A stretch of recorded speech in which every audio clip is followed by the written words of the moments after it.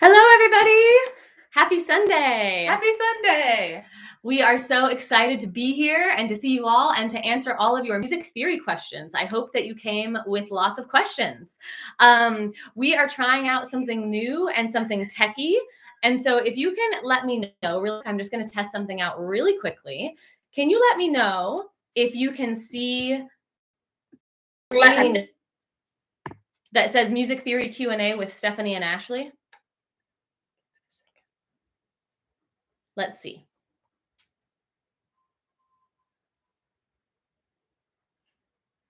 I don't think so. Okay. All right. Well, in that case, we were trying to do something really cool where we could share our screen with you, but we did not figure out. So we will answer your questions on the fly with our visual old school props, as opposed to sharing our screen with you. And we will share our slides if you request them. We actually created this incredible slideshow of every music theory question imaginable. So please email or send a message in this chat here, and we will send you all of the PowerPoints because you're not going to want to miss out on these. Yes. So we're going to go ahead and start by answering some questions. And we're also at the end of this live stream going to be giving away our 2 free memberships. Woo! Yes. Some of you know, and if you don't know, Stephanie and I, we have a business together called The Connection Experiment, and we give concerts and we teach live courses. And we also have a monthly membership where you get access to our pre-recorded courses, and we are constantly putting up new content.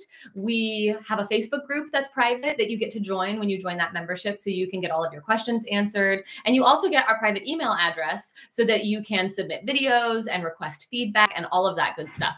So at the end of the live stream, we'll be giving away 2 3-month memberships, and we already did our drawing and we know who won. So we're really excited to share that with you here at the end. Now, while you all think of your theory questions, I actually had someone write in a couple of questions to get us started. So I'm going to read some questions that were already commented on or commented to me for a while. And then I will... and then we can answer your questions. So someone says it's very laggy. Is that true for everybody? Is it really laggy for all of you?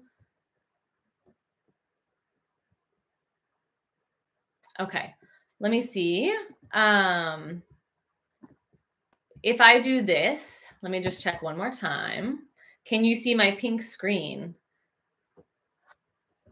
Okay, it's working well for some people. All right, well, then we'll just go ahead and carry on. And I'm so sorry for those of you that are experiencing some issues. I'm going to clear up some of my internet stuff that's happening here. All right, so the first question is, can we please explain the relationship between the pentatonic scale and the formation of chords? So this is a really, really great question. And for those of you that don't know, a pentatonic scale is a 5-note scale.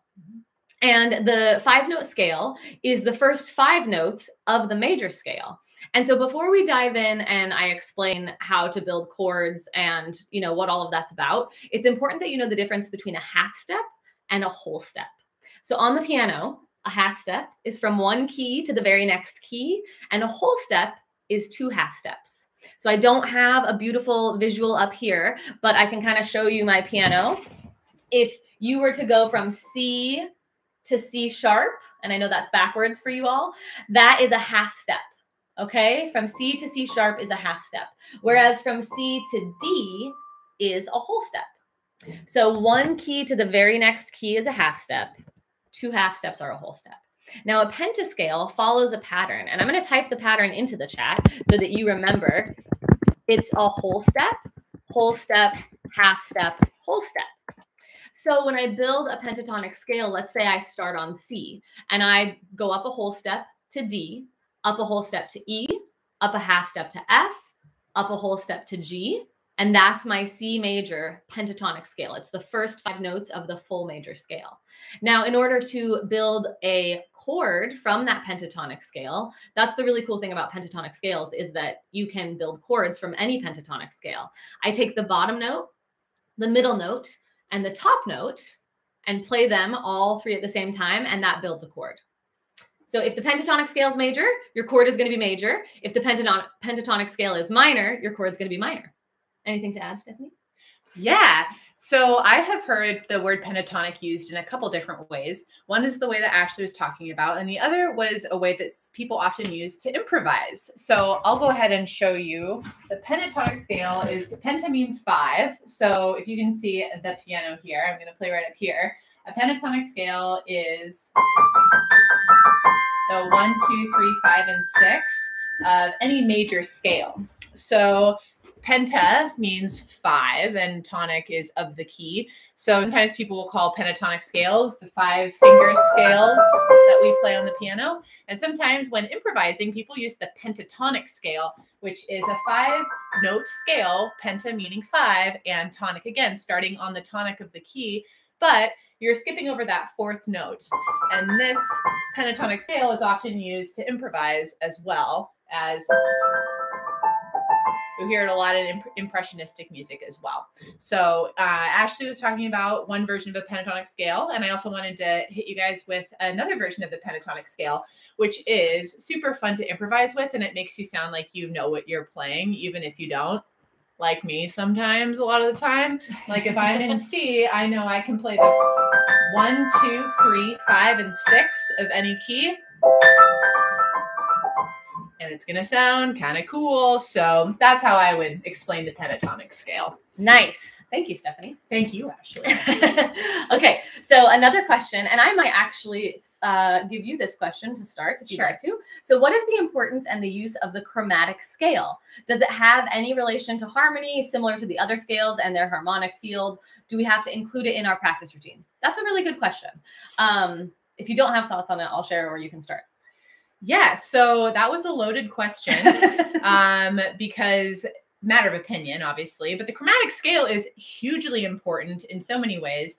I'll come back with the improvisational aspect of it. I was hoping you would. There are so many different ways that you can improvise with the chromatic scale. And just to show you, you can start on any key and kind of work your way up to a chord tone that you're improvising over. So if you are improvising in the key of C and you're playing with a pentatonic scale and you decide you want to leave home a little bit tonality-wise, you can do a chromatic scale and everybody will be like, ooh, that sounded outside of the box, because anything chromatic sounds cool. Also, I'm sure Ashley has other ideas, but I gotta say, you're gonna see a lot of chromatic scales in your repertoire that you play. So it's hugely important to learn how to play chromatic music. And there's a whole genre entirely written on the chromatic scale. It's called the 12-tone row. And I'll let Ashley riff off of that if she wants to. But basically, it's music that is entirely composed of the 12 tones of a chromatic scale. And if you didn't know, I didn't know this until, like, I think my first quarter of grad school, which is super embarrassing to admit. But the 12-tone row is just a chromatic scale from one note to the next. 1, 2, 3, 4, 5, 6, 7, 8, 9, 10, 11, 12. And people compose music in a funky way using the chromatic scale. So we could go on for days, but I'm going to zip my lip and let Ashley finish with this whole chromatic scale concept. Yeah, I think the chromatic scale is important to practice. It's not, I don't think the theoretical aspect of it is the same as practicing major and minor scales, because the chromatic scale isn't going to relate to every single chord that you're playing necessarily. But I do think, like Stephanie said, it's important to know the chromatic scale for improvising. And then also in Western classical repertoire, you will see a lot of chromatic scales, especially in the Romantic period where you're doing, or the classical period where you're doing a lot of cadenzas, things like that.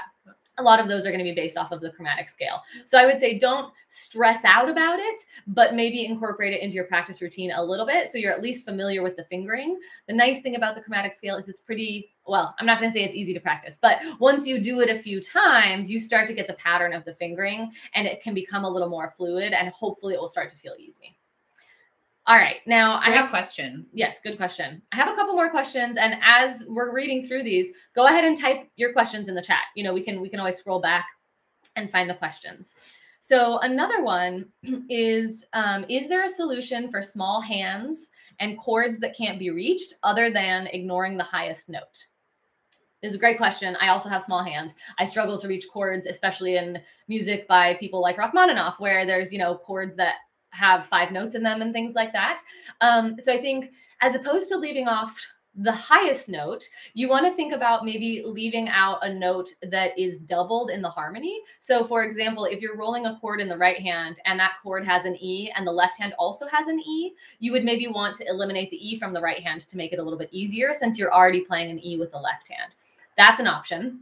The other option is to make sure that you still have the voicing of the chord and the melody. So oftentimes, I would say almost always when we're playing chords, there is a melody somewhere in the chord and it's often on that top note. So I wouldn't recommend leaving out the top note every time. I would recommend, taking it as a case by case basis and seeing if you can figure out which note you can eliminate in the sneakiest way.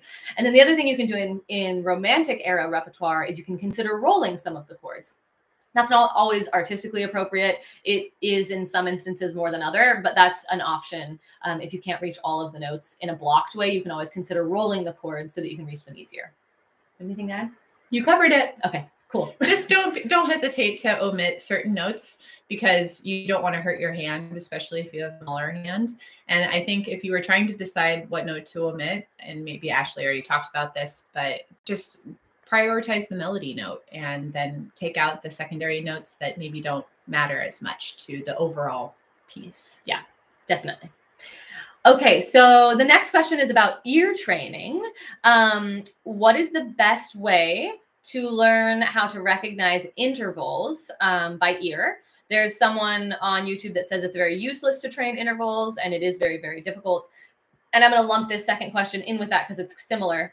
How do you learn and recognize chords by ear? These are great questions. And I think that the answer will vary depending on who you ask, and probably different musicians will have different opinions. I always take a holistic approach in my music education. And so I think that if we can be exposed to not only playing the instrument, but the music history and the music theory and ear training and all of the stuff that goes along with it, it's going to make you a stronger musician. The more that you know, right? The more you know. And so with ear training, I do incorporate it with my students because training our ear isn't necessarily just about learning how to recognize intervals or learning how to recognize chords. It's learning how to listen with this idea of active listening. And in order to practice and evaluate how we're sounding and what we might want to change or what we might want to do differently, we need to be able to actively listen. So ear training at the most basic form is really just learning how to listen and how to tune in to the sound that you're producing at the instrument. Now, do you have anything to add to that? No, okay. That's great. Okay. As far as learning intervals, I think it really depends on what your goals are with music. It's not something that I ever learned growing up. It's not something I learned until I was a music major in college. And once I did learn it, it's wildly useful. It's very, very useful to be able to recognize the intervals, especially if you're listening to other people play like we do all the time. And you need to be able to tell if they're playing things correctly or, if they're following the music or not. It's very helpful to be able to hear intervals. It's also really helpful to train your ear, I would say, for improvising. Yes. And for being able to know in your own music, are you playing correctly or are you playing incorrectly? If I look at a piece of music and I see a pattern of intervals, and I know what those intervals sound like, I have a context for what those intervals sound like, I'm much more likely to know if I make a mistake or not than if I'm just looking at notes on the page and I don't have any context of what they sound like in relation to each other. So I guess I know that's a complicated answer, but I would say ear training is really, really, really important. Do you need to go so far as to learn every single interval on the piano by ear? Maybe that can be a long-term goal if you really want to do a lot with music, but you should at least be able to hear the differences between like steps and skips and larger intervals and things like that. Mm-hmm. Yeah. What do you think? Do you teach your students ear training? Yeah, I try to. And I think that it's just empowering to know what you're hearing in music. And when I can identify an interval, like say Star Wars, the intro to Star Wars is a perfect fifth, right? And that is something that I teach my students all the time, to hear perfect intervals and attach it to something that they know. And if you can hear it in your mind, then you can sing it too. And if you can sing it, then you can create it. And if you can create it, you can improvise with it. And so listening is a huge part of improvising. Hearing intervals and hearing chords is a huge part of writing music, if that's something that you dream of doing someday.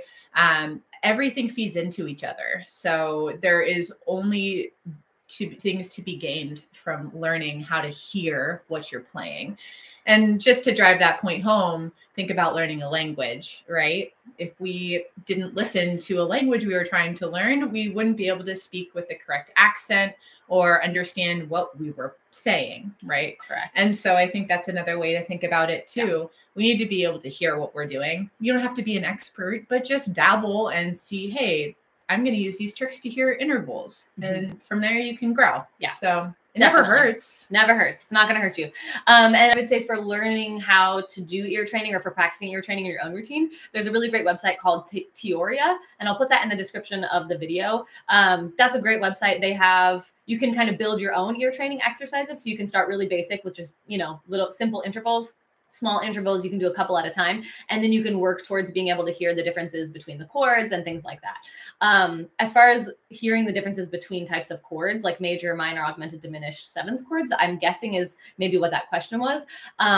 Practicing with a website like Teoria would be helpful. Also practicing those chords in your own practice, and I don't know if you'll like this answer, but singing along with the notes of the chord. So breaking the chord into individual notes so you can really internalize and hear and kind of feel the sound of the chord. That can be really helpful.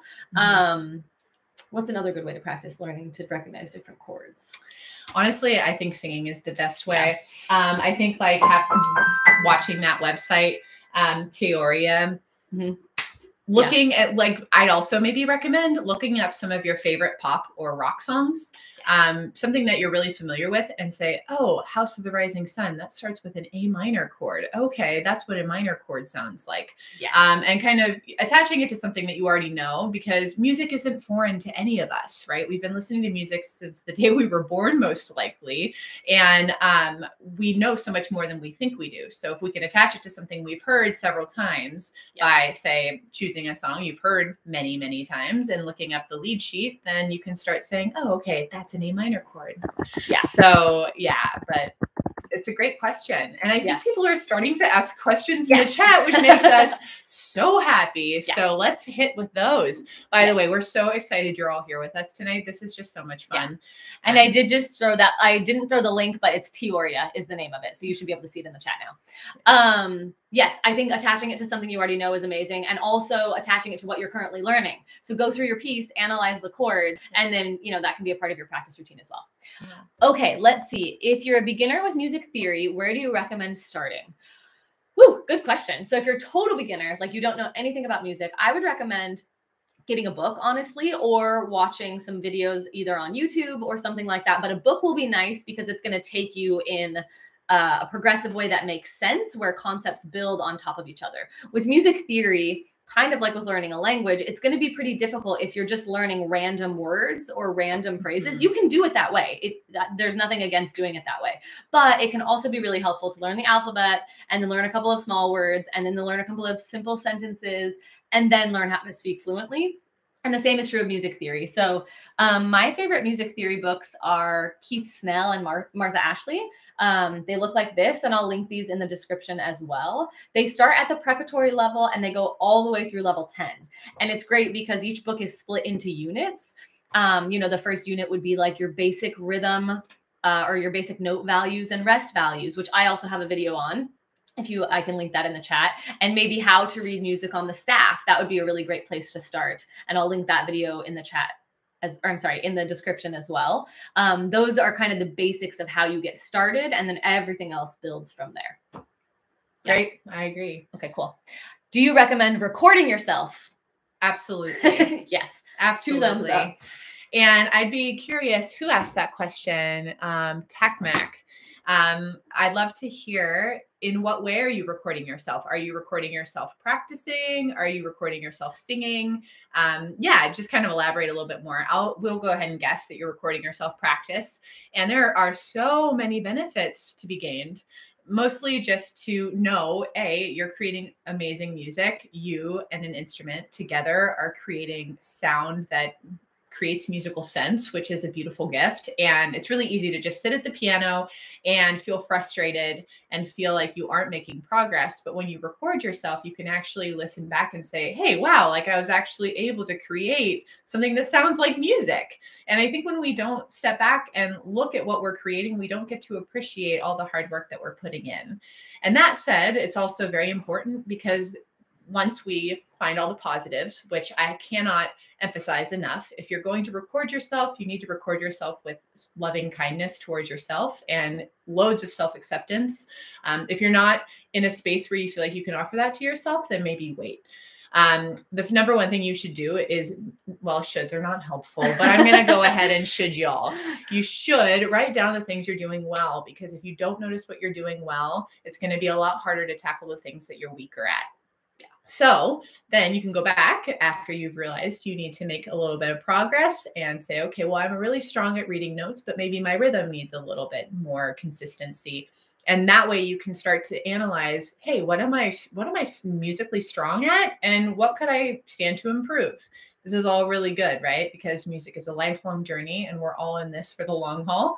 And it's just a great way to take information as information and learn from it.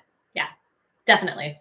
And I think I encourage my students to record themselves often, and I do it as well, because it's a really great way for you to hear outside of yourself. So when we're actually producing music or producing sound at the piano, we are so involved with what's going on, and we're so involved with the process of making the music. And it requires a lot. As we all know, it requires a lot of brain power. And so sometimes it can be hard to objectively listen to ourselves while we're also trying to create a sound at the same time. So when you record yourself, you have the option, like Stephanie is saying, with loving kindness, to look back on that recording and to hear it in a way that none of us are capable of hearing ourselves in the moment when we're playing music live. So it's a really, really great thing to do. And yes, I highly recommend it. And I always challenge my students to start with the positives, like Stephanie was saying. So maybe make a goal for yourself of like, I'm going to say three things I did well, and then one thing that I want to work on in my next practice session.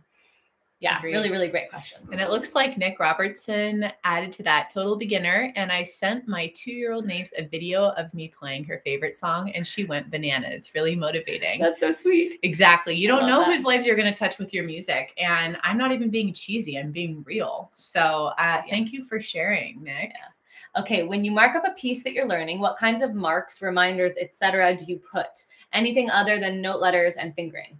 Oh, that's a really good question. So I'm going to answer first by saying that when I'm going to mark up my music, I will often use colored pencils because I mark up my music a lot. So yeah, and I like to be able to see the different colors or the different layers because it can get quite messy in my music. So I put a lot of things in there. I will often do finger numbers for sure. That's a really, really, really great thing to do. If you're in the beginning, you can do note names. I will often write my phrase numbers in. And a musical phrase or a phrase in music is like a musical sentence or idea.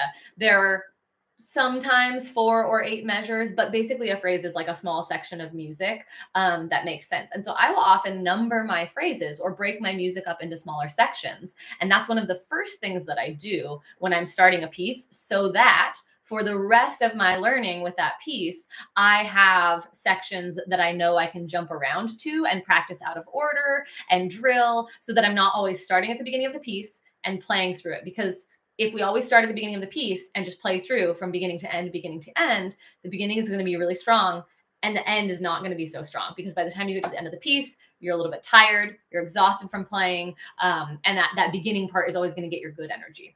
So I will write in the phrase numbers. I will often write in dynamics. So I believe that music is very dramatic and very exciting. And oftentimes the score doesn't have as many dynamic markings as I would like there to be. So artistically, I will decide to put more dynamics in my score. And so I will often write those in with a different color.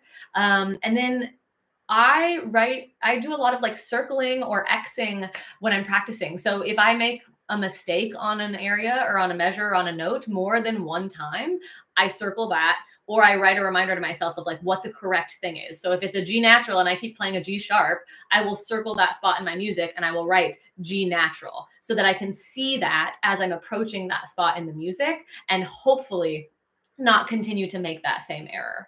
So those are some of the things that I write in my music. What about you? All of that. And I also like to write in the chord symbols of music so I can start memorizing the harmonies. I think more conceptually, so thinking about many notes tends to flip me out mentally. So I like to take many ideas and block them into 1 or 2. So for instance, if I have a passage that is just like you know, an arpeggiated C major chord, which is just C, E, G, right? I'd rather just write a big C in my music and say, okay, well, this is all a C major chord, right? Rather than having to write in C, E, G. Obviously, it takes time to learn what chords are. And so that is something that is a little bit more advanced. But if you're learning your 5-finger pentascales, you're already to a point where you can build chords, which means you can probably analyze what kind of chords are happening in the music that you're playing. And just a tip, chord is a series of notes that you play at the same time, like this. So I like to go through in my music when I'm learning it. And in addition to writing in finger numbers and cue notes sometimes, I mean, there's no shame in writing in a note if you habitually miss it. In addition to doing phrase analysis and doing section work, writing in chords, very helpful. And I would also say, Melissa, it might be really helpful if you listened to the piece you're trying to learn and often, because the more you listen to something, the more you're able to internalize it. So if you have a recording of the piece you're listening to, I highly recommend that you listen to it many times and maybe even try to sing with it. Even if you don't consider yourself a singer, being able to, you know, externalize what you're trying to internally play is super helpful. So we can talk about that more in class too, because you're in our piano class, which is so yes. Cool. You are so cool. One other thing, I can't believe I forgot this, rhythm. I will write in the counting, like often. I'm not always, but often I will write in the counting and the rhythm in my piece because I'm a visual learner. And so if I can see the 1 and 2 and 3 and 4 and, or whatever the counting and rhythm of the piece is, I'm much more likely to be counting out loud, and I'm much more likely to accurately play that rhythm. It also makes me go through the music and actually figure out how to count the piece, which is a really, really, really important step in the beginning. So rhythm, add that to the list as well. Yes. Yeah. Okay. Circling all the unmarked accidentals, like all the F sharps in the key signature of G. Yes, that's a really, really, really great idea. Do you think this is bad with sight reading? Will it become more intuitive with time? You know, that's a really great question. So talking about like if you're reading in the key of G, we have F sharps. They're not going to be marked in every single measure. So going through and circling them to make sure that you remember them is a really great idea, especially in the beginning stages. And if you can do that and you can play a couple pieces in the key of G major, and then maybe with each piece, you know, you start circling less and less, and you start to maybe only circle half of the unmarked ones, or maybe you only circle the ones on the first page or the first line. That would be a good goal and a good way to get yourself to bridge the gap between always having to circle the sharps or flats and then being able to remember them. The other thing that's going to help with that is practicing your scales. And so I have some videos about, I did a 14-day piano scale challenge, and I'll put that in the description. But scales are a really great way to connect the key signatures with, you know, what that feels like with the pattern of sharps and flats and black keys and white keys on the piano. And so whenever you're learning a piece in the beginning stages, like if you're learning a piece that's in the key of G, practice the G major scale as well. And that's going to help you solidify that in the key of G major, there is an F sharp. And so hopefully when you go on to your next piece in the key of G, you can reduce the number of circles or try doing it without the circles to get yourself there. What do you think? I agree with what you're saying. Okay. And I think that as long as it's helping you and it's not turning into a crutch, then go with it. That would be, but yeah, you covered it. Okay, cool. Did you notice a difference in technique in your students that transitioned from a digital to an acoustic? Yes. Yes. Yes. Yeah. Really big difference. It's interesting, but it's just so hard to capture the weight and feel of an acoustic piano. And the keyboard just doesn't quite do it. It doesn't give you the acoustics. It doesn't give you the natural feel. And generally speaking, I have noticed that students who have a real acoustic piano can develop better technique over a digital. Now, I mean, obviously, if a digital is all you have to work with, that's okay. I just would recommend that you are using an instrument that's weighted so that it can be as much like an acoustic as possible. But yeah, it's a bummer that acoustic pianos are not nearly as accessible as a digital piano, because not everybody has space, money, you know, all that stuff for an acoustic piano. But if you think about the way, you know, the mechanism of how the sound is produced on a piano, it's all about the distribution of weight.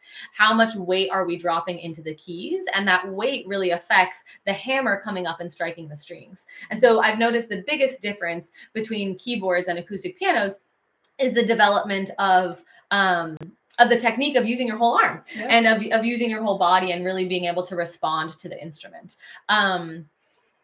One thing I would say is that if you don't have access to an acoustic instrument, or you can't have an acoustic instrument personally, there might be a situation where you could get access to one by using one in a public space, or using one in a school or a church or something like that. Oftentimes there are places, if you're, not sneaky about it, but if you're a detective and if you really look for it, you might be able to find some opportunities to play on acoustic pianos if that's not something that you can have in your home. I have played on some really, really, really, really, really good keyboards, but it's true. The way the sound is produced is totally different. So it's never quite exactly the same.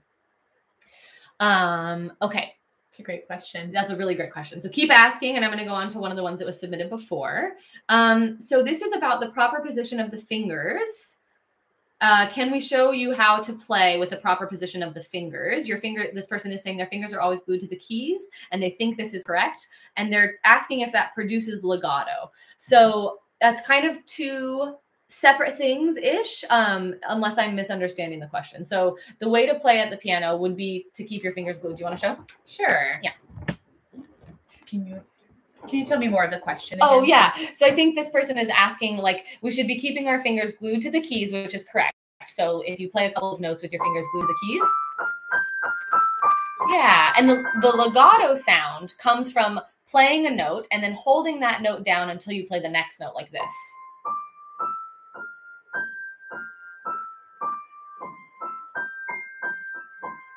Now, we still should keep our fingers glued to the keys, even if we're not playing a legato sound. So if I'm playing my notes detached, meaning there's going to be space in between each note, my fingers are still going to stay glued to the keys. They're not going to be lifting off the keys like this. They'll still stay on the keys, but will allow for that space in between each note.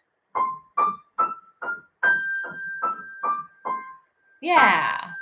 So I hope that answers that question. So legato and staccato are just different articulations on the piano. Legato is smooth and connected. Staccato is detached. You can also play detached without playing staccato, but both involve keeping your hands or your fingers nice and rounded and glued to the keys.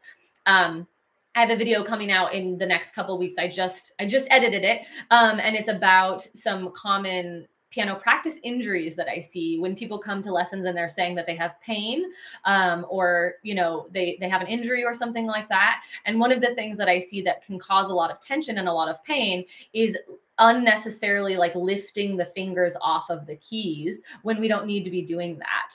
And that can cause some pain and tension. So we never want to be doing that. So if that's happening, just make sure you really focus on keeping your fingers glued to the keys in this nice, rounded, relaxed hand position. And it's going to feel a lot better. Yeah, absolutely. Yeah. Anything to add?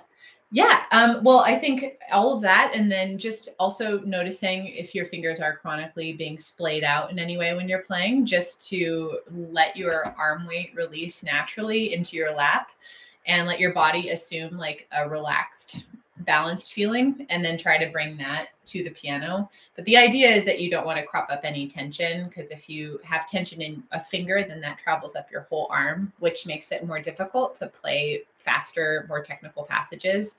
So just remembering that when you do play with your whole arm, and you allow gravity, and so gravity with your weight drop and acceleration to create that. So I think keeping your hands close to the keys is very helpful. You don't have to never move them, obviously, but if you start seeing them chronically splaying in this way, that's a surefire indication that you're creating tension in your upper body, which is going to be really hard to play. So sometimes another word for position also is just neutral, like a place of neutral. So when I'm trying to teach position, I try to say the neutral hand instead, and I'll just kind of quickly demonstrate that. So if you all just want to like drop your hand to your side and let it hang naturally like this is called the neutral hand, and you can see how it naturally curves without me efforting. I'm just letting my hand relax here. So if I bring my neutral hand to the piano, it already keeps that nice natural curve that people sometimes say, the bubble or the curve or whatever, that can be created simply by dropping your hand to your side and letting your hand relax. and that is a neutral position. So when we can play at the neutral position, then it's easier to keep our fingers glued or close to the keys because we're using our body in the way it was built rather than trying to force it into a position. So that's something to play with too. Just like let your whole arm relax, let your hand drop to your side, and let it just naturally fall into a curve. Then see if you can bring that natural neutral hand to the piano and play like that. And I bet if you bring that neutral hand and use your arm weight, you're not going to have to control your fingers nearly as much because your arm is going to be doing what it was built to do, which is kind of cool. So I like the neutral. That makes a lot of sense. Cause yeah, it's not totally relaxed, but it is this feeling of being relaxed in that your hand is just neutral. Yeah, totally. Yeah. So I like to kind of use that interchangeably. If it works, great. If not, then that's great too. Yeah. All right, we need some more questions. So if you're feeling shy, go ahead and type in the chat. And while you're thinking of your questions, I'm going to just go ahead and talk to you about one of my favorite music theory subjects. And by favorite, I mean, those of you that have seen my videos know that I chronically for most of my life was like really bad at rhythm.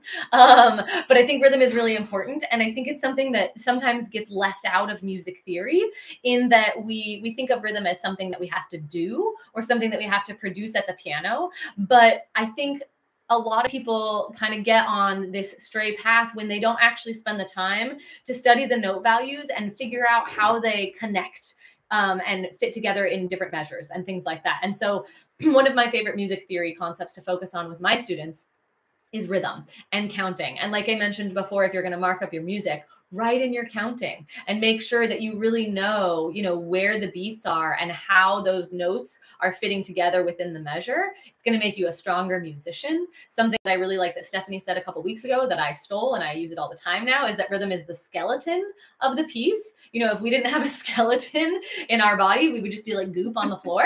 And the same is true of music. If we don't pay attention to rhythm and if we don't understand what the rhythm of a piece is and how it all fits together, we lose that skeleton and we lose that pulse. And rhythm is innate into all living beings. We have a heartbeat. So we are always subconsciously aware of rhythm because our heart is beating. We hear rhythm in the ocean, in the waves. We hear rhythm all around us. And so even if we don't think that we are that great at rhythm, we can usually tell in a piece of music if something is off or if something doesn't feel right. And oftentimes I find that lots of things come back to rhythm, even if we don't think they come back to rhythm. So that'd be one of my big music theory tips for all of you, is to just get even more familiar and even more strong with rhythm. Oh yeah, we could just have those. I was going to ask you, what is your, what's like one of your favorite topics of music theory or something that you hear or see as like a weak point in the general piano learning community? Yeah, definitely. Oh boy. Well, usually the understanding of key signatures is a big one. Yes. And like majors versus relative minors, I think. For a really long time, that all mystified me. And I didn't understand, why isn't there just one key? Like, why would you need to write pieces and keys with sharps and flats when you could just play everything in C? And when I started getting more into like, my musical studies and everything, I learned more about key signatures, and I just found them really, really fascinating and super fun, because when you know your key signatures, then you can build all the chords in the key, and you can mix and match different chords from different keys, and you can modulate, which means to change keys in a piece. And for those of you that maybe aren't familiar, key signatures just tell you how many sharps or flats are in a piece of music. And so I love teaching and learning key signatures because I think that it's super helpful to understand how music that's already been written is built.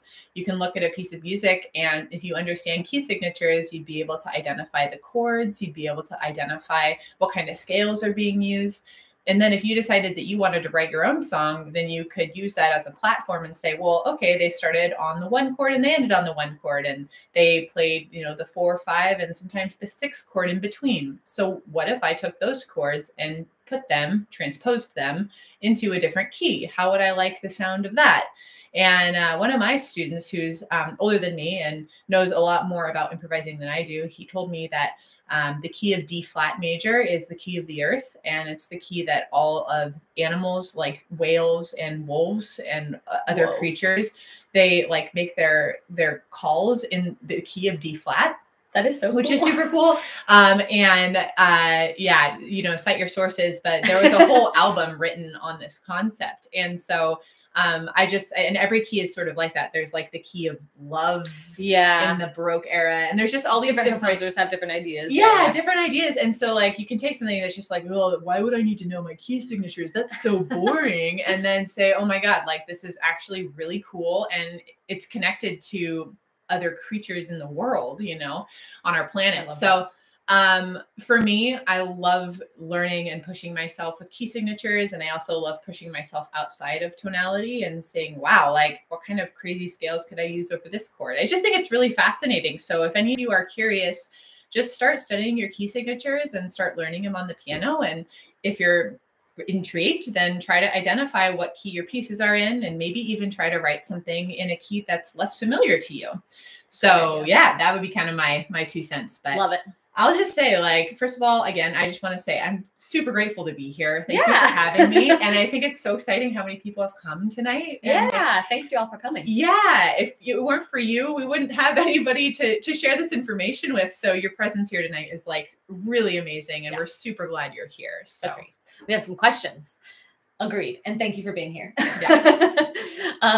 Stephanie's amazing. As you all know, if you've seen Stephanie on the channel, you know she's amazing, and I love working with her. So thank you. Thank you. Okay. Do some people just have bad rhythm? Yeah, me. I would say that was me in the beginning. But it is possible to learn better rhythm. So a great way to learn better rhythm would be to start at the very beginning and learn some of your note values. So I'm going to go super old school here, and I'm going to hold up a flashcard. But knowing, you know, that this is a quarter note and it gets 1 beat, and this is a quarter rest and it gets 1 beat, and this is another quarter note. And we're in a time signature that is 3/4. So this is 1, 2, 3. And then to practice clapping and counting that out loud. And I know that was a lot in a little bit of time, but basically in order to strengthen your rhythm, you need to start paying attention to rhythm. See if you can turn on some music, clap along, find the beat. If you can find a beat, that's awesome. Then you can produce a beat yourself.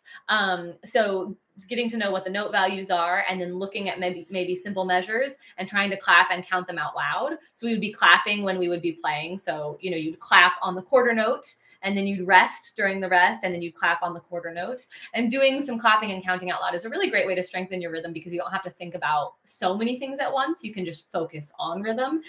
So that can be a really, really, really helpful way to do it. And that's something I do with my students all throughout their piano education. Is we have parts of their lesson and parts of their weekly practice where they focus just on rhythm, because our rhythm skills and the ability to play with a metronome and produce a beat is a skill that needs to be developed, just like any other skill, just like the technique of playing the piano, just like the ability to create dynamics on the piano. All of it it's all skills you can develop if you practice. What do you think? Yeah, definitely. I will take the other opinion of, no, we all have rhythm. There's no such thing as bad rhythm. It just, there's different types of rhythm. I mean, and we all have a heartbeat, and we all have blood coursing through our veins. So we have natural rhythm inside of us.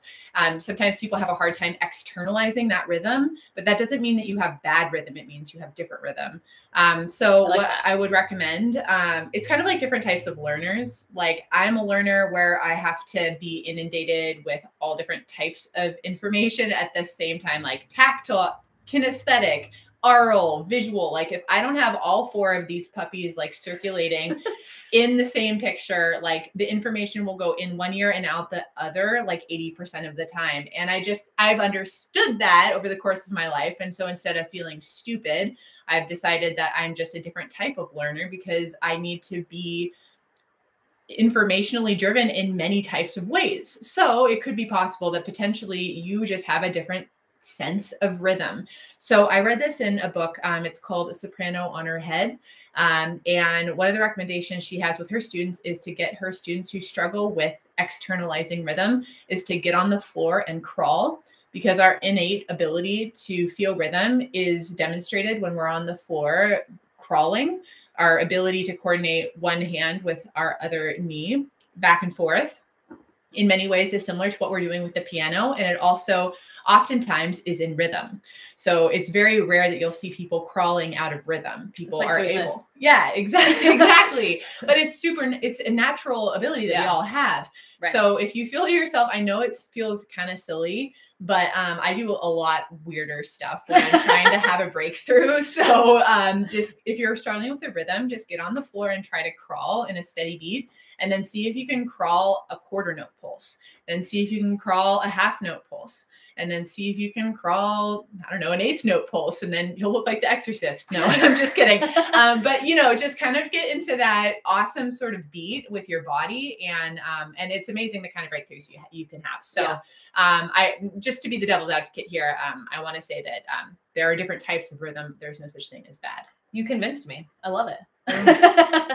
Okay. Now we have a lot of questions. So let's see. Any advice on playing fast, but quietly and piano? I tend to get louder if I play faster, especially if jumping around on the keyboard. Whew, that's a good question. That's really hard to do.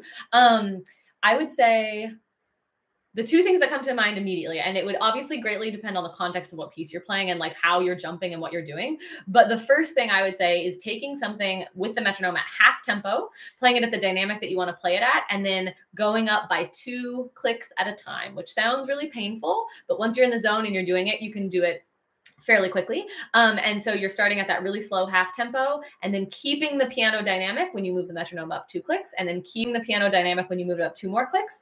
And that's going to really help you get the physical aspect of technically playing something at a quiet level. My other suggestion would be to practice whatever it is that you're trying to play quietly and quickly in rhythms. And I'll link my rhythm video below, and I have a new rhythm video that's going to be even better coming out. So I'll link that one because that's going to help you kind of get that technical aspect of playing quickly and quietly at the same time in a really quick way. All right. Do you want to take this one? A place where I constantly get stuck is when I try to play both hands after getting fairly comfortable playing a piece with one hand at a time, clapping, counting, etc. Any tips? Oh, but I have a good tip for this one. Go for it. Go for it. You know how I said everything comes back to rhythm?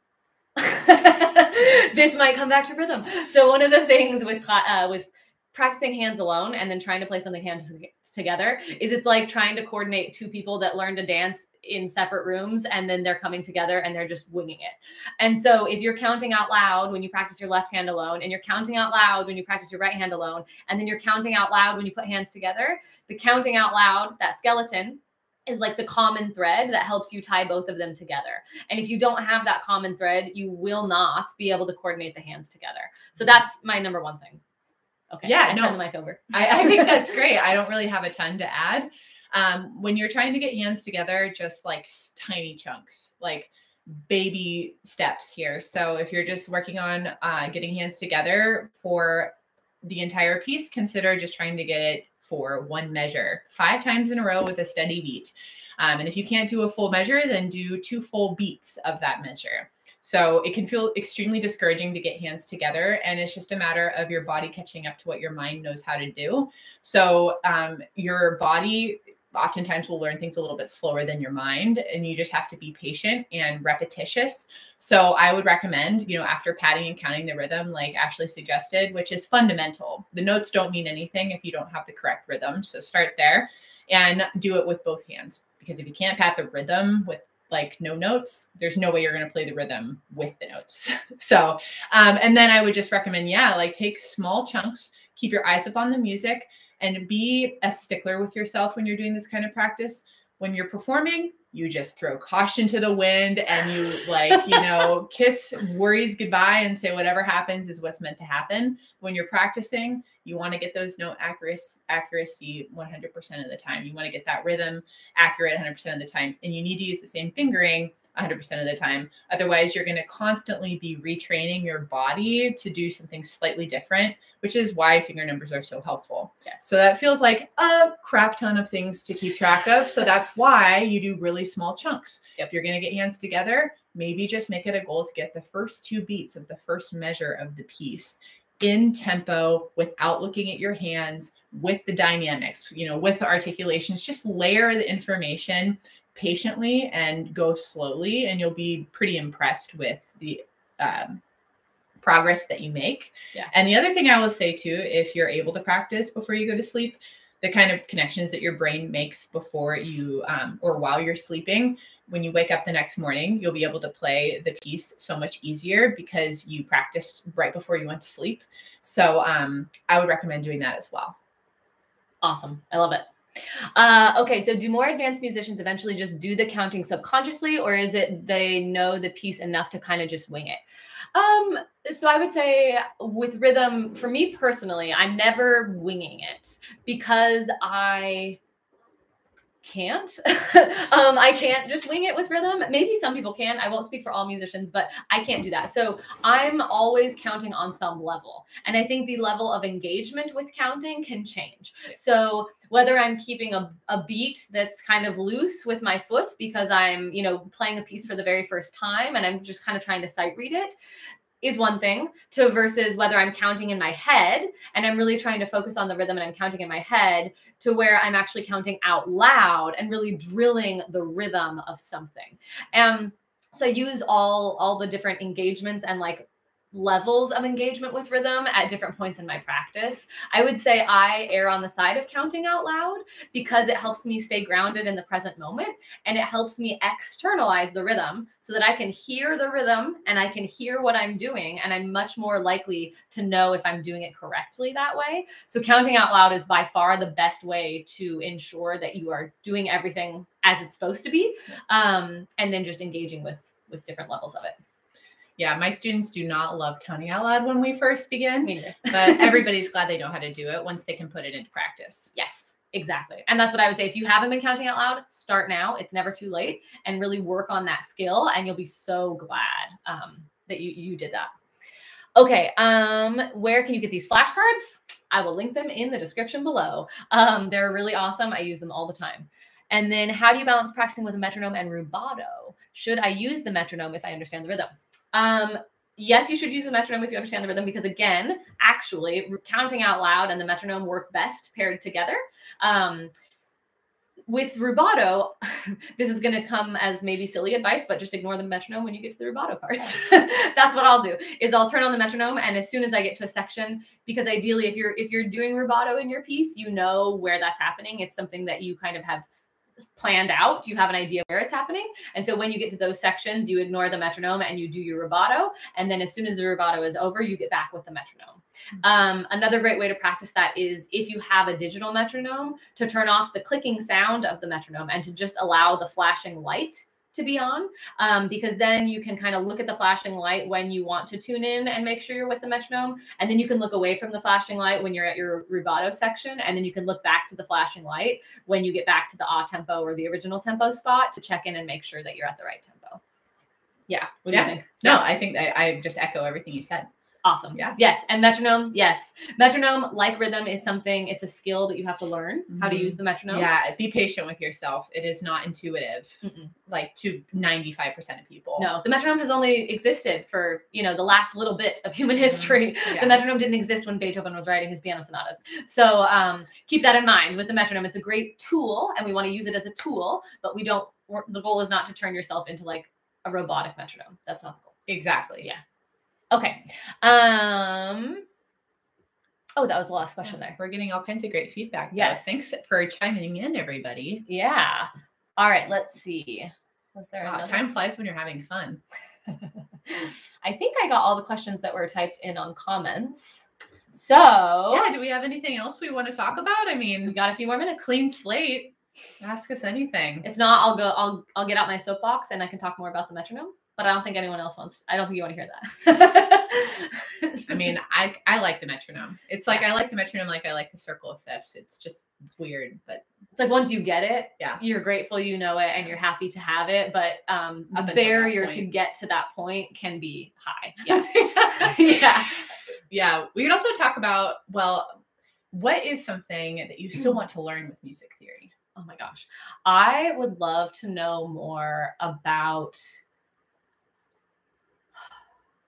like complex harmony. And by that, I mean, so I studied a lot in school and growing up. My background is a lot in like Western classical music. So I studied a lot of Western classical harmony, but I didn't study different kinds of harmonies, different kinds of scales. I had one class that was Musics of the World. I would love to learn more about different tonal systems and structures from around the world. That would be awesome. I would love to be able to draw on all of that. Yes. I think that would be such a more like encompassing view of music.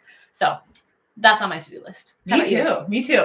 Yeah. Oh, there's so many things, but I would really like to learn compositionally, just like how to create more interesting harmonies when I'm writing music, and how like the great improvisers, like all classical musicians are improvisers, but also I'm thinking of like Black American classical music, or also known as jazz, how they take those key centers and scales and create something so interesting on the fly. And that's just something I am super fascinated with and want to learn more about.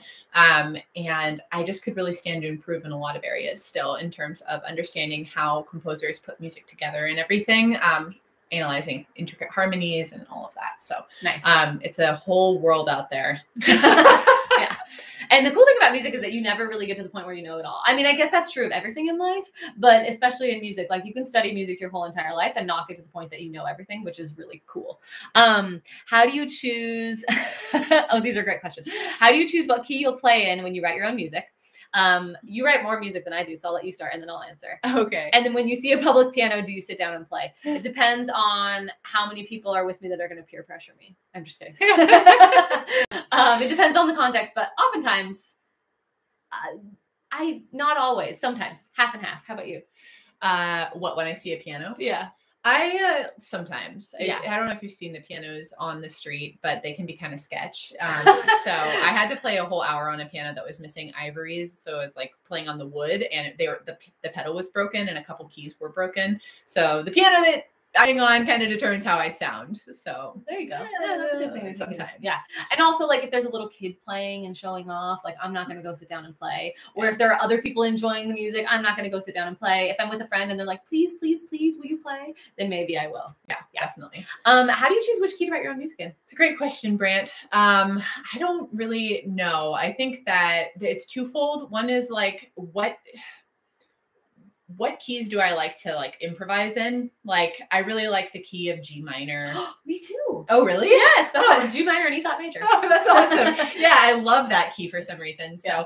I really like to play in that. And then if I'm singing, I like to choose keys that I can sing in, because my vocal range is kind of narrow. So I have to choose keys that I can sing in and not have it be too high or too low. So if it's a vocal piece, then that's a big one. Or I like having a couple black keys in there. Like, it just helps like tactily how it feels when I'm playing. So when I'm writing a piece of music, I like to make sure there's at least a couple flats or sharps in there. So yeah, good question. Yeah, that's great. I can't believe we both like the key of G minor. We've never discovered that until now. We have so many weird similarities. Yes. But. Okay, well, I think it's about time for us to do our giveaway. Woo! Yeah. So before this, I took all of the people. Well, for those of you that don't know, we did a giveaway with this live stream tonight. So we're giving away 2 3-month memberships to our monthly membership, where you get access to our pre-recorded piano courses and to our private Facebook group, and you get our email address. So you can also ask questions and request feedback from us anytime that you want. And I have 2 people that won, and what I'm gonna do to just, protect people's anonymity and all of that is I'm gonna type the first 5 letters of your email address into the chat. So I'm not going to give your whole email address, but just the first 5 letters. And you do need to be present to win. So if you can say like, that's me, or I'm here, then we'll go ahead and email you your free membership. And if I don't hear from you within like a minute or 2, we might answer another question or 2. And then I'm going to go ahead and draw someone else's name if you're not here. So the first winner, will you hold that, please? Drum roll. Drum roll. These are the first 5 letters of your email address, and it's Gabriella. You are one of the winners. So if you could please type in the chat and let us know that you're here, we will email you your free membership. And then the next one is Ryan. And I just typed the first few letters of your email address in the chat. So Ryan, if you can let us know that you are here, then you can also get access to your free membership.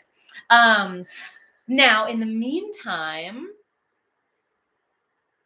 we probably have time for one more question. And in case they're not here, I'm going to go to my backup draws. So, and does anybody have another question?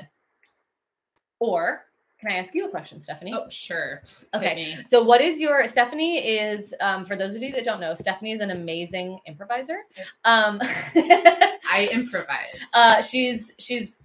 Her music is very beautiful. And I'm really curious. Every time I hear you play, I've always been really curious, like what's going on in your mind when you're improvising? Are you thinking about music theory? Are you just like hearing what it sounds like? Like, what is that process like for you?